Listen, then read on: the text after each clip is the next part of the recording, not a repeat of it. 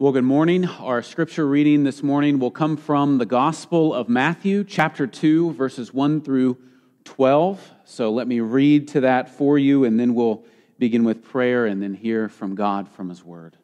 The Word of the Lord says in Matthew 2, "Now after Jesus was born in Bethlehem of Judea, in the days of Herod the king, behold, wise men from the east came to Jerusalem, saying, 'Where is he who has been born King of the Jews? For we saw his star when it rose and have come to worship him.' When Herod the king heard this, he was troubled, and all Jerusalem with him. And assembling all the chief priests and scribes of the people, he inquired of them where Christ was to be born. They told him, 'In Bethlehem of Judea, for it is written by the prophet, "And you, O Bethlehem, in the land of Judah, are by no means the least among the rulers of Judah. For from you shall come a ruler who will shepherd my people, Israel.' Then Herod summoned the wise men secretly and ascertained from them what time the star had appeared. And he sent them to Bethlehem, saying, 'Go and search diligently for the children, and when you have found, or for the child, and when you have found him, bring me word that I too may come and worship him.' And in verse 9, after listening to the king, they went on their way. And behold, the star they had seen when it rose went before them until it came to rest over the place where the child was.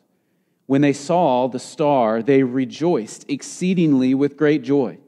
And going into the house, they saw the child with Mary his mother, and they fell down and worshipped him. Then opening their treasures, they offered him gifts, gold and frankincense and myrrh. And being warned in a dream not to return to Herod, they departed to their own country by another way." Let's pray. Our Father, we come to you again this morning in prayer with hopes that you will speak to us now from your word. Teach us what you want us to know. Guide our hearts in transforming ways. And may your Spirit pour out on us so that we might see your Son as the Magi saw him, the King. We pray this in his name, Christ Jesus our Lord. Amen.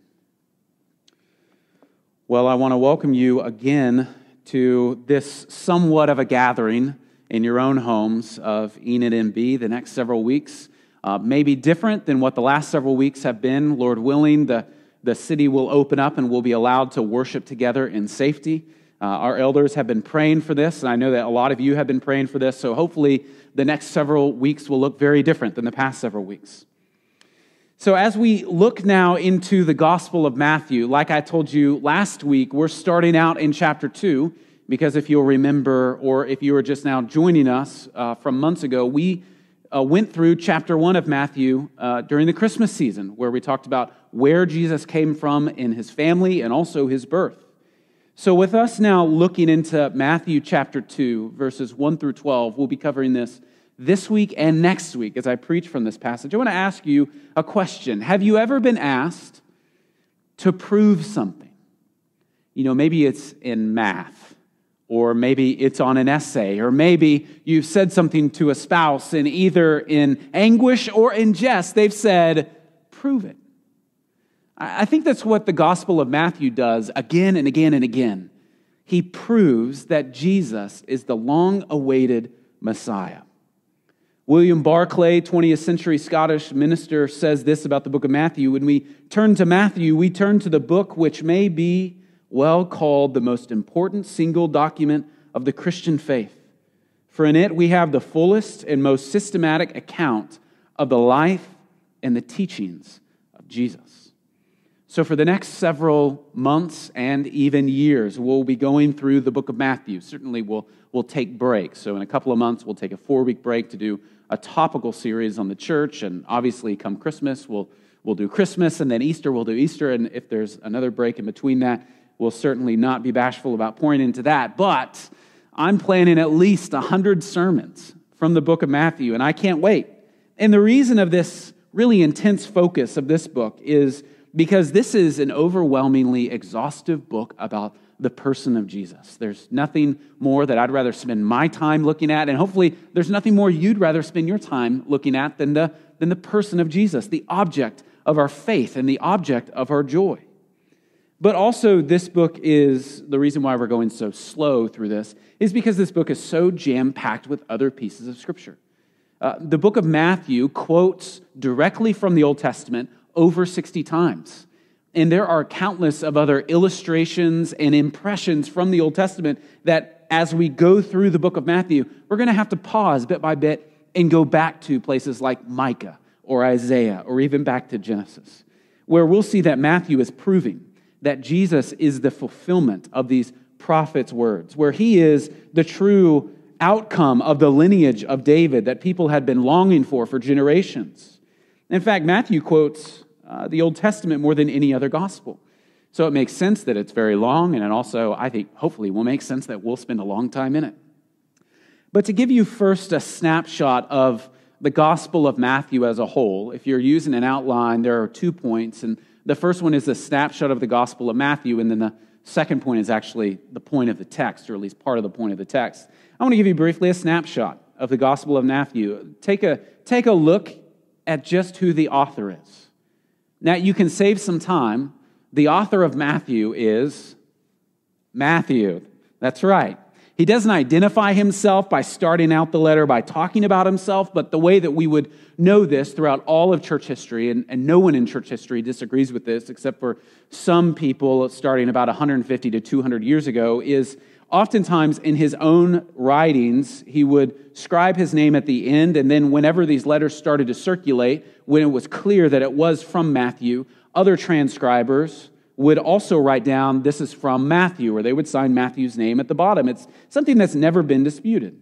So Matthew, or he's also called Levi, is the author of this text. But he's not just the author of the text, he's known as a tax collector. Now, in Jesus' time, Israel was under Rome's rule. So they would have been under Rome's rule for about 60 to 70 years at this point. And Rome was an oppressive country, especially on people on the outside of them. And one of the ways that they were incredibly oppressive towards people was not just physically, but also financially. That's really how you get a grip of someone's life, right? You control their finances. And they really had 2 ways to control people's finances as Rome over Israel. They had what was called a poll tax, which would be like our own income tax. And they also had something like a property tax, which would be like our own property taxes. And the way that they would do these taxing works is you could bid on behalf of your region to collect taxes for Rome on behalf of the region. So imagine if I wanted to collect taxes on behalf of Garfield County. I would do that, and the way that I would earn an income of that is I would charge a fee on top of the taxes. So if you were taxed $100, I might put a 5% tax on that, so I get $5 and you ultimately pay $105. But let's say that Garfield County is very populous and I want to hire out other people to help me collect taxes. They would hire out tax collectors, which is what Matthew was. He was a hired out tax collector. He would also receive his profit as a businessman by charging you a little bit extra on top of what I would charge him a little bit extra so that he makes a profit, I make a profit, and ultimately you keep paying taxes, right? So you can imagine what people like Matthew would look like in the midst of his own neighbors. And in fact, our scriptures doesn't shy away from telling us what tax collectors look like. And in fact, our scriptures align tax collectors with how society would view tax collectors by calling them alongside sinners and prostitutes and Gentiles. Go ahead, if you have a Bible, turn to the book of Matthew, chapter 9. So flip over just a couple of chapters, big number 9, chapter 9, and then look at verses 10 and 11.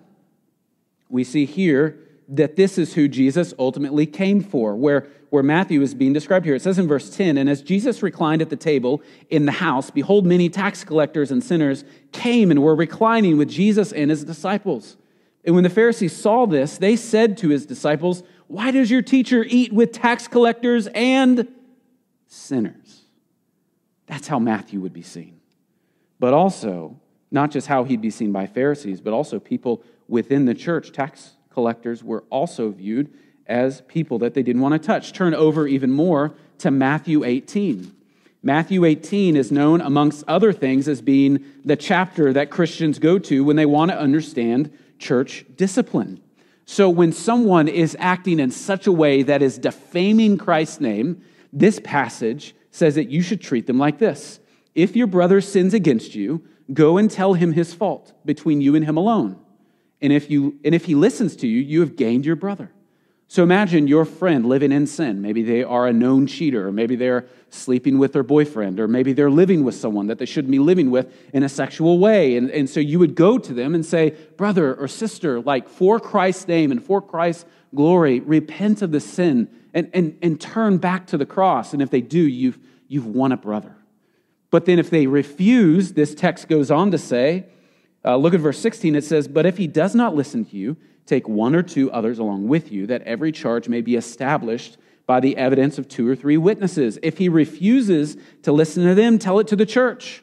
So imagine that same person. Maybe they're living with their boyfriend and they are pursuing an adulterous relationship and they're fornicating outside of the marriage bed, and you go to them with other people. And you say, look, man, we all are Christians with you. We go to the same church. We love the same Savior. Like, please return from your sin and cling to the Lord. And the passage says, if that person still denies not just you, no, it's not personal anymore, but other people, meaning the band of the church, then what do you do there? You take it to the church. And if that person refuses still, so keep looking at verse 17, and if that person refuses still to listen even to the church, meaning the place where they have covenanted with, the place where they have promised their love and have received a promise of love to, let him be to you as a Gentile and a tax collector. What a remarkable thing for this passage to call our attention to as a whole. This whole book is describing the gospel of Jesus through the lens of a former tax collector. And in many ways, this draws our attention to the exact kind of people that Jesus comes for. The despised, the weak, the sinful. And by the power of the Spirit, he saves them and brings them to himself to where they deny their former ways. Now, that's just the attitude of a tax collector, but in many ways, Matthew, as a book, is very helpful to us because it is like you would imagine someone who's an accountant or a CPA would be. It's organized, right? It's orderly and it's concise. It has almost a forensic drama of Jesus being the Messiah. Like you might investigate Jesus or put him on trial. And what Matthew does is it gives a case to the jury so that there's no doubt that Jesus is the Lord and Jesus is the Messiah. But we also see that the author here is a disciple. Matthew was a tax collector, but he was also called by Jesus. We don't know what he was like before he was called, but we do see bits and pieces of what he was like after he was called. He was referred to as a disciple. So again, turn back to Matthew chapter 9. Matthew chapter 9, and it shows us what it looks like to be a disciple. This is Matthew being called to be a disciple. As Jesus passed on from there, he saw a man called Matthew sitting at the tax booth. So Matthew was writing this in third person. And he said to him, Jesus said to Matthew, "Follow me." And he rose and he followed him. That's what it means to look like or to live like a disciple. You follow Jesus. Now, what's so incredible about this to me is Matthew doesn't make any attempt to make the Gospel of Matthew about Matthew. He makes all attempt to make the Gospel of Matthew the good news of Jesus. And this is in many ways a dark contrast to how our culture often places ourselves in the midst of a story. You know, I far too often want to tell a story about someone else, but I somehow want to place myself there. Like if I'm going to tell you about a Super Bowl, I'm also going to tell you not just the winner and loser, but also what I was doing when I was watching it, right? What I was eating when I was watching it, who I was with, or maybe I saw an important speech. But one of the important things about that speech is that I was in attendance. Matthew doesn't do that. And what an example for us. So that's Matthew, a tax collector and a disciple of Jesus Christ, or a former tax collector and an ongoing disciple of Jesus Christ. Briefly, also, I want you to see the arrangement of this book as a whole.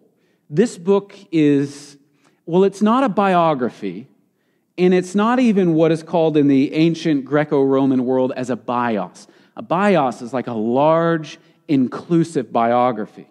A bios is a story about an individual that would include this person's ancestry, and even this person's teaching and actions, and this person's virtue. And what makes it different than a biography is it would include their own death and how that would look. So it's not like a biography, but it's also not like an ancient Greco-Roman bios, B-I-O-S.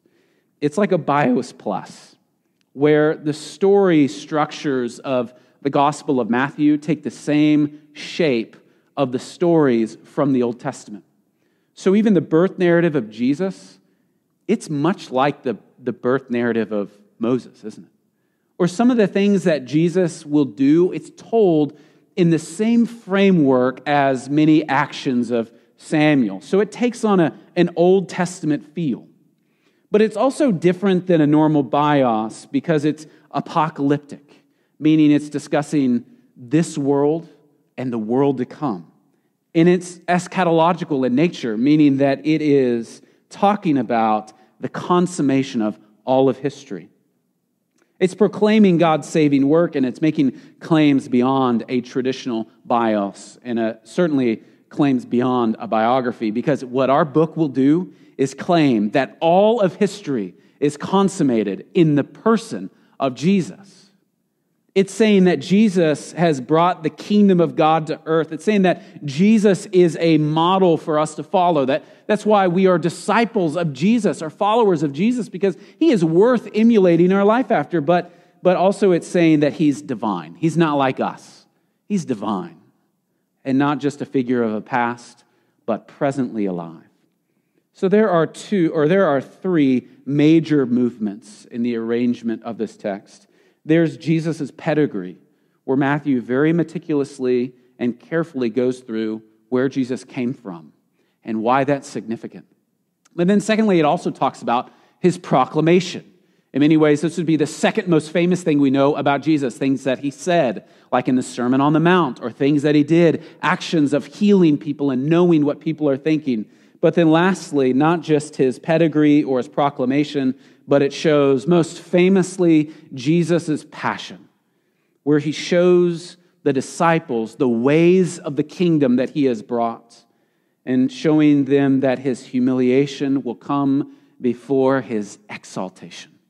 And it shows all of that. So it's an incredible thing. It's amazing that it's not thousands and thousands of pages long. But again, remember, we're listening to an accountant here, so he wants to be very precise and concise.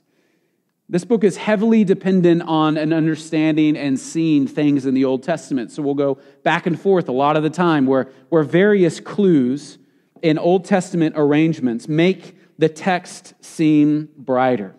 And as a way to illustrate that, I just want your attention to be on the passage that we will be going through this morning. If you look at chapter 2, you'll notice, if you just look at the text, you'll notice that some words are distinctly different within the printing of the text. So in my copy of the ESV, there's something that sticks out and is indented. And it is a direct quote from the Old Testament.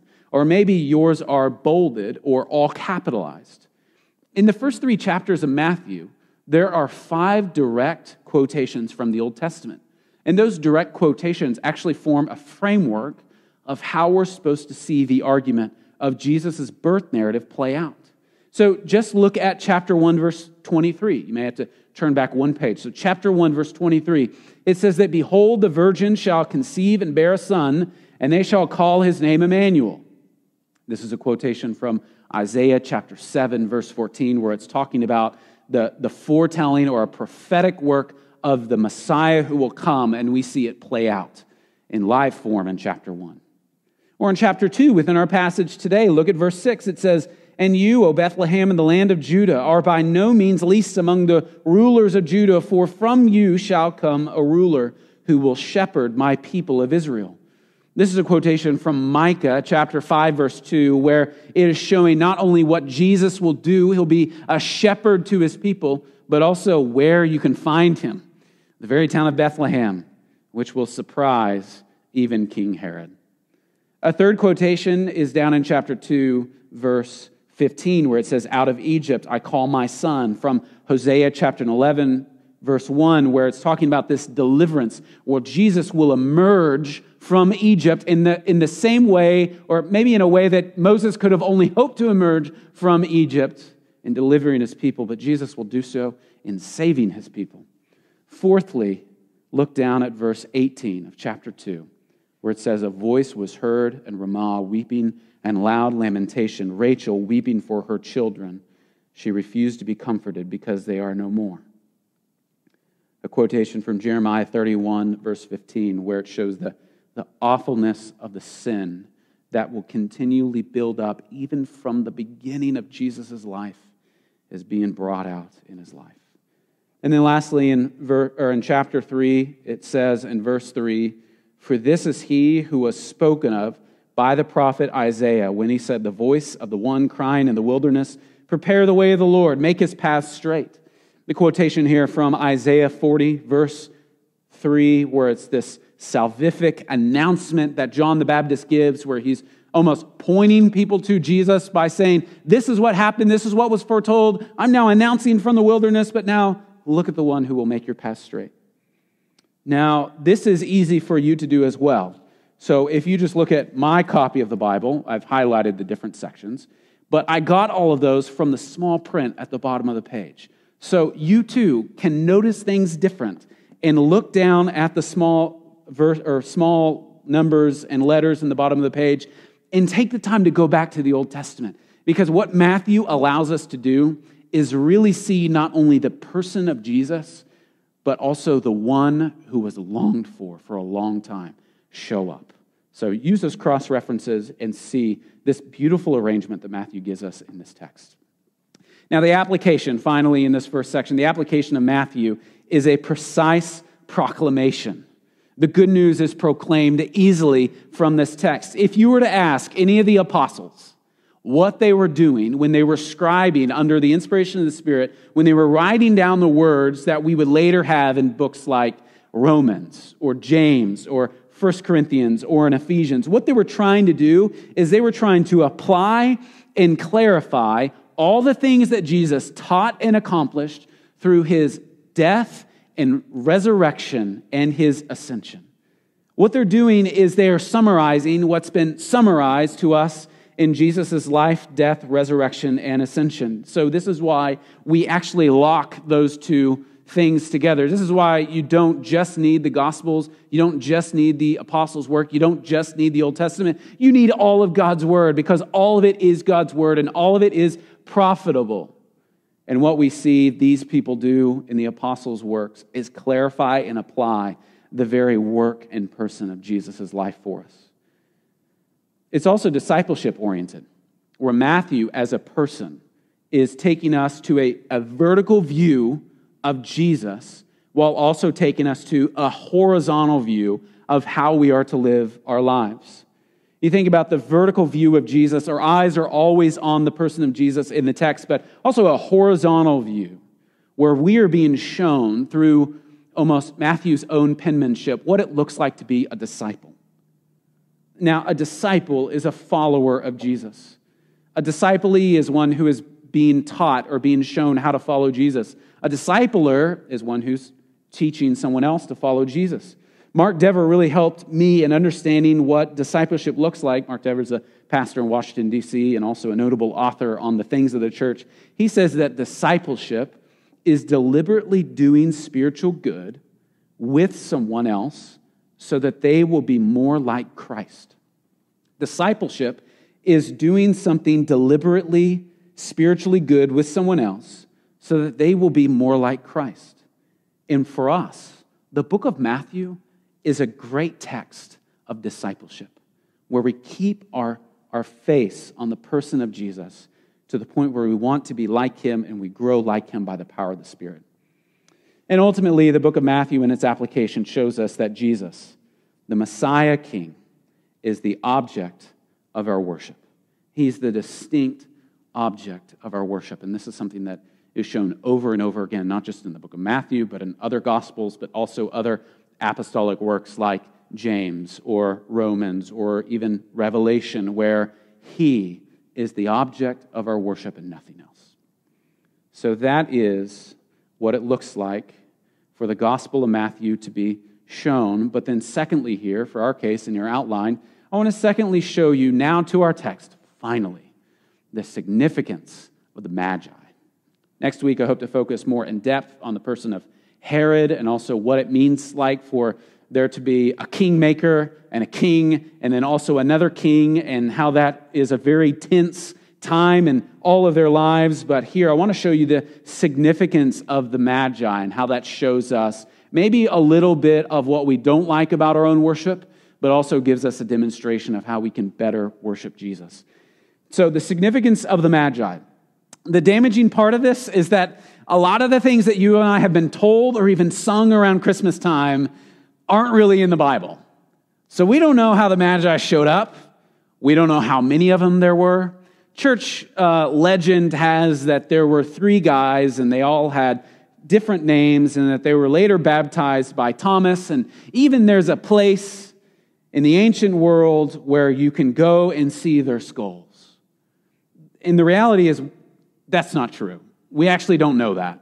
We can't identify them as people in particular. We don't know how many of them were there. We just know that they visited from the east, they came to the west, and they found Jesus announcing that he was the born king of the Jews. But it was some time later that they would have shown up. You might have a manger scene in mind from your own house where all the pieces of the nativity scene are there, even the 3 wise men. They wouldn't have come like the next day.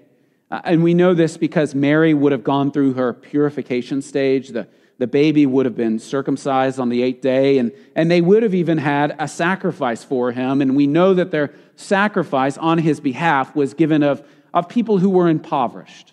So normally you would pay for a lamb to be sacrificed on behalf of your child. And they gave 2 turtle doves, showing their impoverishedness. But we recognize that the 3 wise men, see how easy it is? We recognize that the wise men showed up and they gave them gold. So Mary and Joseph would have used that gold to pay for a greater sacrifice, but these men would have shown up maybe 3 months later, up to 2 years later. We know it couldn't be more than 2 years because Herod would have wanted to slaughter everyone who was around the age of the person of Jesus. And so he slayed everyone under 2 years old in that area, even though Jesus was able to escape. Now, a brief survey of what they did, these Magi. They came from the east and wound up first in Jerusalem. Now, Jerusalem was 7 miles away from Bethlehem, so Jesus was in Bethlehem, and if you're looking at a map, just 7 miles up would be Jerusalem. And it was there that they were asking people, have you heard of this baby who was born king of the Jews? And Herod would have heard about this, and it caused him, our text says, to be greatly troubled when he heard this. This puts us somewhere between 37 and 4 BC, because that's when King Herod the Great would have been ruling in that time. So we would guess that Jesus was born around 6 to 4 BC. Now, Bethlehem is significant here because it's near Jerusalem where Jesus would still be as a baby, and he was born not in a barn, but probably something that would look like a cave. But it happened to be somewhere between months and 2 years from his own birth. And we know that, and it's not only significant in that it's identified here, but it's also significant in that Bethlehem was the scene of Ruth's life with Boaz in the Old Testament, in Ruth chapter 1, and even identified with Boaz in Matthew chapter 1, verse 5. It's significant because Bethlehem was the home of David, the descendant of Ruth, and ancestor of Jesus. David was born here and anointed king by Samuel in 1 Samuel chapter 17. And the town came to be known as the city of David. We see that in Luke chapter 2. So Jesus was born in this town, and it's not just neat because it's near the place of Jerusalem, and that's where the Magi showed up. And it's not only neat because all these other cool historical things happened in that town, but also it was incredible to think about because Jerusalem was referred to as the house of bread, where out of this house of bread would come the bread of life, the true manna from heaven.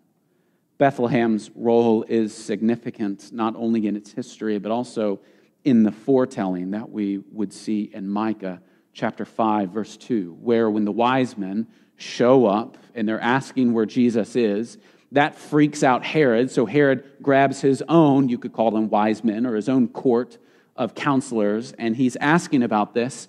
And what do you know? They knew exactly where this king of the Jews would be born because they had heard from the prophets in Micah chapter 5, verse 2. So the quote there in your copy of the Bible in verse 6, that is actually quoted from the mouths of Herod's own servants, which would give the answer to the Magi, which would lead the Magi to the very place, and the star would show where Jesus is. Herod, though, was startled at the question. He was startled at the question because just listen to the question. Keep in mind that Herod is king, and is not only king, but he is king of the Jews, and these Magi show up and they ask, "Where is he who has been born king of the Jews?" And notice there that they don't ask Herod that question. They're asking other people in town that question. They're not even recognizing that the king of this area is king of the Jews, even though this king of this area is legally the king of the Jews. They're asking where the one who's been born is. And this would have caused Herod to be troubled. He gathered his smart company and asked them about this, and they tell him where the child was born. And so Herod then goes to the wise men and asks them a peculiar question. In verse 7, it says, "Summoned the wise men secretly and ascertained from them what time the star had appeared." Now, this is an interesting phrase, and in fact, Marvin Vincent says that what Herod was really asking was, how long does the star make itself visible since it's rising in the east? Herod is paranoid, you have to keep in mind. He's wondering if his rule is going to be over because Herod actually kind of fell into his own role and connived his way into his own role, purchased his own rule in many ways by marrying into the Jewish heritage and going through a sacrificial system by becoming a Jew himself. And so he asked them if they're noticing that the star told them to come to Jerusalem. He asked them, how long has that star been up there? Almost to ask, does anyone else know about this, or is that just you guys? Because if other Jewish people are knowing about this, then I might be in trouble because you guys aren't even Jewish, yet you apparently know who the king of the Jews is, and I'm the king of the Jews. He asked them how long the star made itself visible. Herod had ceremonially converted to Judaism in order to have a firmer grip on his rule. He had intentionally married into this group. His people even knew the prophet's testimony, and when asked where the king of the Jews would be born, they knew. They pointed these people to Bethlehem. So was this the beginning of the end for Herod? He had worked so hard to become their leader, but were the wise men ratting him out? Now the wise men, back to them, where did they come from? To be blunt, they came from the east. That's where they came from. We think they most directly came from Persia. We don't have a specific town. And what were they like? Who are they? And to be blunt again, they were Eastern Magi who were Zoroastrians, meaning that they had a mixture of astrology and black magic. So they were known for all the things that they knew, but they weren't just great, intelligent people who were able to do a lot of things. They also played in the dark arts, something that you should never play with or even joke about. And when people try to live a life that is mixing and meshing with black magic, they are not to be trifled with. They were monotheistic, pre-Islamic in their pursuit of trying to understand the world. They would have been founded around 6th century BC. And our greatest parallel to what these men would be like would be, well, the wise men of what we see in Daniel chapter 2, where we see these same kind of people. They were brilliant, they were rulers, they were kingmakers, they were smart, and they were even used by kings to help them understand the ways of the earth. And they were sorcerers. Not in a good way. They were divine priests, or they were spiritual mediums. They were some of the highest ranking people in Daniel's time. They were prominent because of their knowledge, and they were feared because of their sorcery. There are even some countries today that are ruled in this way, right? They have a king, but they also have kind of a religious sect that is encouraging them or telling them how they ought to rule. And if they might declare something on behalf of the country, they kind of look to their left and go, right? Like that's what God would want, right? And then they shake their fist even more. And in this case, this is how these men would act. They were brilliant by all accounts, and they played with dark magic, and they thought that they knew the future and could manipulate the time, even though they said that they worshiped one God. The term magos, which is where we get magi and even where we get wise men, appears in one other place in the New Testament. So in this context, but also this word appears in one other place, and that place is Acts 13, verses 6 through 10, where a sorcerer is someone who Paul portrayed like this. Paul portrayed a sorcerer or a magi like this, full of all kinds of deceit and trickery. What a way to be described, right? Full of all kinds of deceit and trickery. Not a great friend. Or a son of the devil, an enemy of all that is right. These beliefs would most likely be similar to the wise men that we encounter in Matthew chapter 2. So think about it. Brilliant men, equipped in all the knowledge of science, agriculture, mathematics, history, religious texts. After Daniel's influence, remember Daniel would have had a great influence over them and in some ways may have tipped the scales towards the very person of the Lord, might have had an influence over them to where they would know the Mosaic texts, they would know the prophetic books, so they probably would have read things like Micah or Daniel or Jeremiah, and so they saw this bright light and they knew it had to be something about God, and they went. But keep in mind, these brilliant men, under the influence of all this ancient rule, highly influential of their politics, these people would have been kingmakers. And here they show up on Herod's doorstep and they look at the king of the Jews with all these valuable gifts, guided by a heavenly light, and they say, "Where's the king of the Jews that's been born?"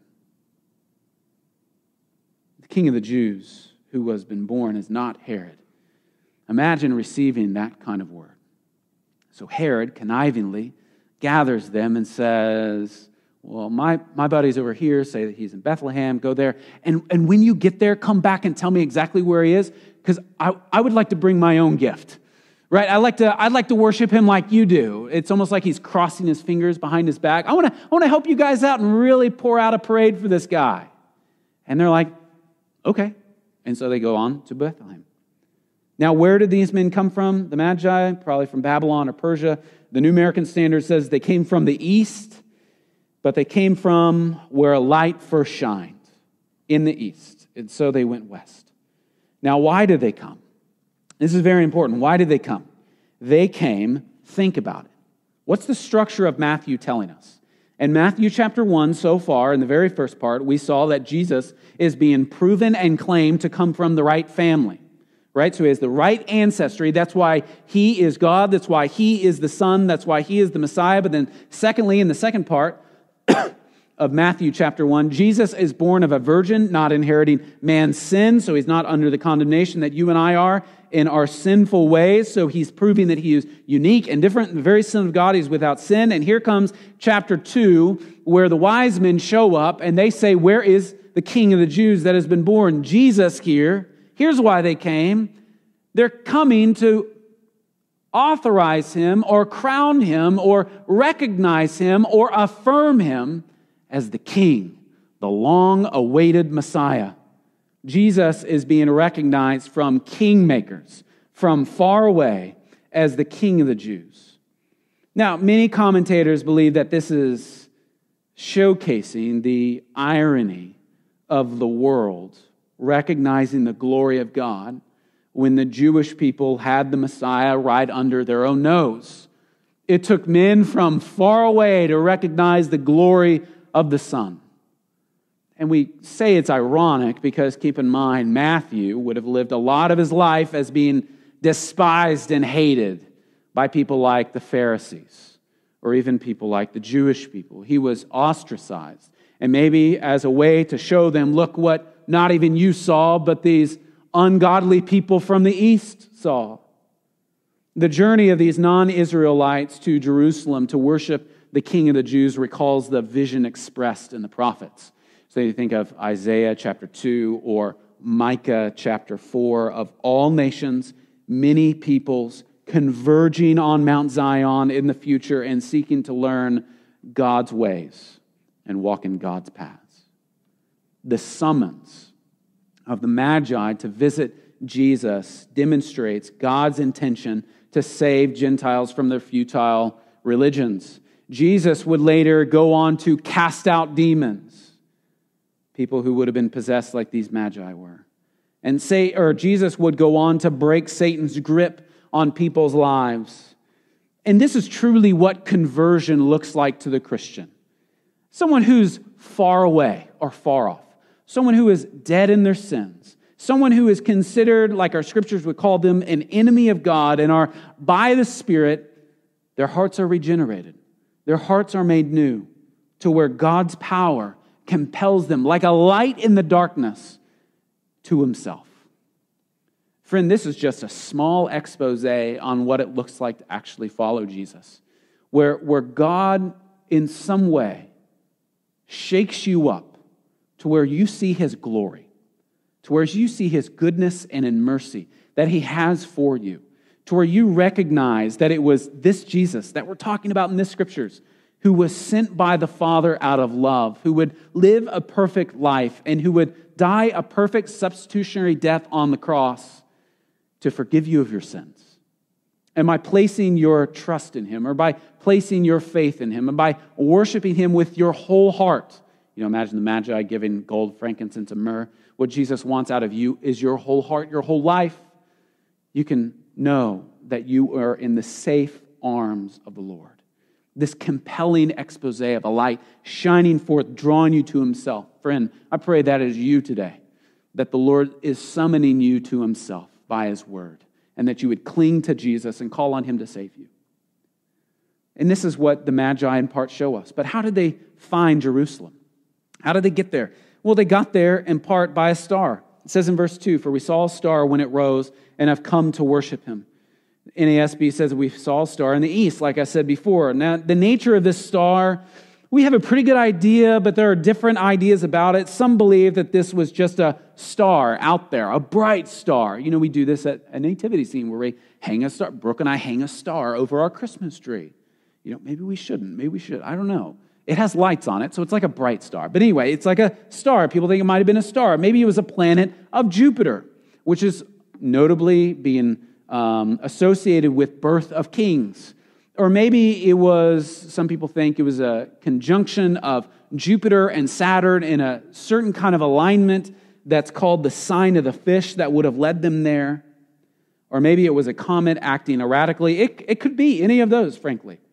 Now, I agree mostly, or most intensely, with a couple of other commentators that what I think the Magi saw is not a comet or not a star, not an alignment of planets, but an actual showcase of the glory of God in the heavens.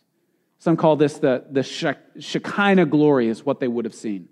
The sending of the Son wouldn't just have spiritual and eternal implications, but the sending of the Son and him taking on human flesh had such a heavenly trajectory of glory that it would have caused almost the heavens open up, and the Lord's glory would have been seen by these people in the Far East, to the point where they don't know what they saw, but it made them move. And it brought them to the very place of Jerusalem, to where they started asking, where is the one who is the King of the Jews? And there in verse 9, the star not only sent them to Jerusalem, but then prodded by other people to go down to Bethlehem. What they saw really showed them where Jesus was. And it says, "And behold, the star that they had seen when it rose went before them until it came to rest over the place where the child was. When they saw the star, they rejoiced exceedingly with great joy." So here we recognize this surely isn't a star like you and I think of a star in like a third grade science project, because how could a star be way up in the sky and now it's standing on top of a house where Jesus would have stood? But either way, the glory of the Lord is atop this house. Now, the word star in the Greek, astur, can also be translated as a beam of light or a showcase of radiance. in this beam of light or radiance or star is now standing over the house where Jesus was. And what they found, what the glory of God showed them, was the very Messiah himself. And with them they brought 3 gifts: gold, frankincense, and myrrh. And this is a really cool part to me of how this all adds up. I mean, you can just see how Matthew, you can just study this stuff forever and ever, right? And it's going to feel like we are, frankly. But you can keep peeling away at the different layers where gold, frankincense, and myrrh, gold, the most precious of metals, a universal symbol of nobility and royalty, frankincense, this very costly, attractive smelling incense that was used for special occasions. It was used in the temple. It was used at weddings. It was used at royal processions. You can see how this gets cooler and cooler and cooler. In the book of Revelation, there is no temple in the new heavens and earth because Jesus is there. There will be a great wedding feast for all of God's people to enjoy with him, and it will be like a royal procession where the Son brings us to the very glory of the Father. But then lastly, myrrh, a valuable perfume that was used for various occasions when mixed with different elements. It was used as ointments or it was used as perfume, but amazingly, in our case, and truly symbolic for us, it was used in preparation of bodies as they were being prepared for burials. At the very beginning of Jesus' life, kings from the east, kingmakers from the east, brought myrrh. And if they only knew that that same kind of thing would be applied like 33 years later when Jesus was put into a tomb on behalf of his people, saving them forever from their sins. What did they do here? Not only what did they bring, but what did they do?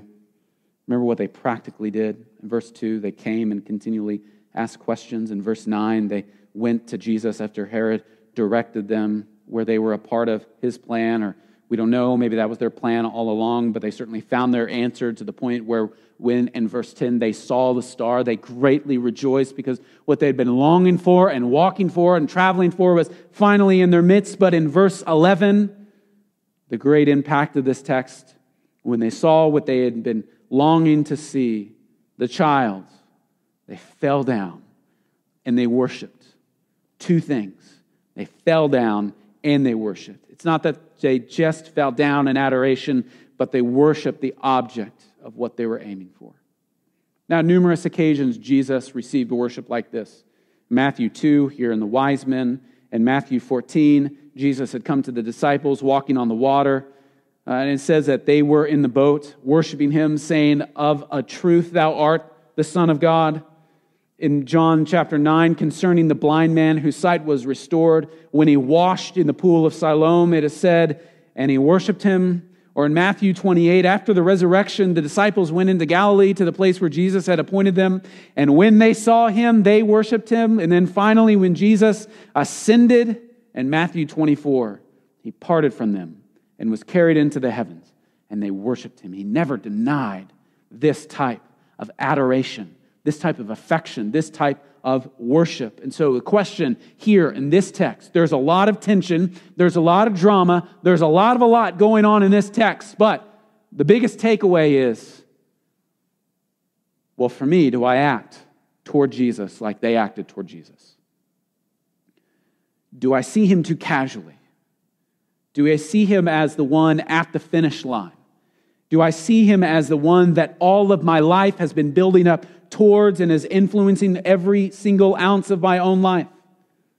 As the month goes on, as the months and months go on in this book, is this the aim of your affections? Christian, is this the aim of your affections that never seems to get old? Yeah, I've told you before that my favorite song, I think actually the best, like truly the best, I know that we have like 50 best things and 50 best friends, but I think truly the best Christmas song in the world is actually the best Christian hymn of all time, Hark the Herald Angels Sing, because of so much theology about the Son is placed in that song. As a Christian, do you ever tire of thinking about the person of Jesus? Non-Christian, whether you've wandered on this YouTube or maybe you've been watching for a couple of weeks, is there anything in your life that can stand up to the glory of this Lord? Can anything outlive it? Can anything rise up to this? On numerous occasions, Jesus accepted such worship as perfectly proper. Never did he reject it as improper or misdirected. So may this be the aim of our understanding in this text. So in conclusion, how does Herod receive this news? We've seen how the Magi received this news, but how did Herod receive this news? Remember what they said to him. They were looking for the one who was born king of the Jews. And what did that mean? Well, that meant for Herod that on the horizon, he wasn't going to live much longer, because there would be one who would come after him who would truly be king of the Jews. Others after him might mock him, but they would not outlive him. And who were these people to say this? Well, in theory, it was a warning shot that a new king was on the horizon, but in reality, these were kingmakers responding to God's universal call to adore the Son who would save the world. How do you think he would feel hearing this? There's much to make of this narrative. What Matthew is doing here is he is exposing many things. What Matthew is doing here is he is exposing the heart of Herod. He's exposing the one who continually wants to cling on to stuff that he can build up or marry into or can hold on to or can outlive or outmake.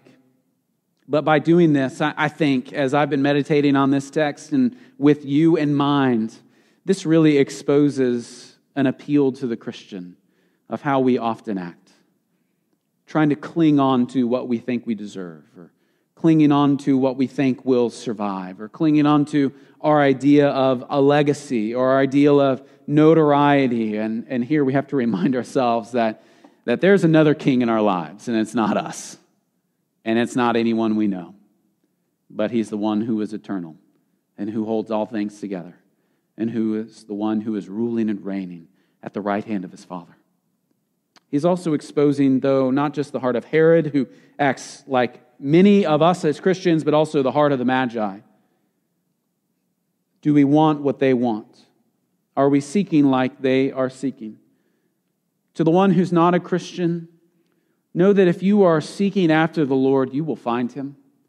If you're seeking after Jesus, you will find him. I would encourage you to do what Herod's friends did. Pour yourself into the book. And join us as we go through this text together. May what you look for show itself in the very person of Jesus that we'll see in the book of Matthew. Those who look for Jesus will see him. Those who truly see him will worship him like the Magi. And those who worship him will give themselves over to him. The gold and spices were presented not to Mary, but unto him, our passage says. And so won't you give your life over to him? In him you have the fullness and the goodness and the mercy of God in your midst. So I would beg of you and ask of you to be consumed by his glory, to fall on the floor and to worship him, to do what this gospel will tell us to do, to repent and believe. If you don't know where to look in the book. For all of us, as we think about this incredible narrative, there is so much here that we will continue to unpack. But notice the characters and notice the actions. Are you paranoid for what people will find out? Or do you fall on the floor and worship the one who saves you from your sins? I pray you are. Let's pray together. Our Father, we are grateful for what your text teaches us. We ask that by your Spirit's power, it will transform our hearts, that we might see you for how you are to be seen, our glorious Lord and Savior. It's in your Son's name we pray. Amen.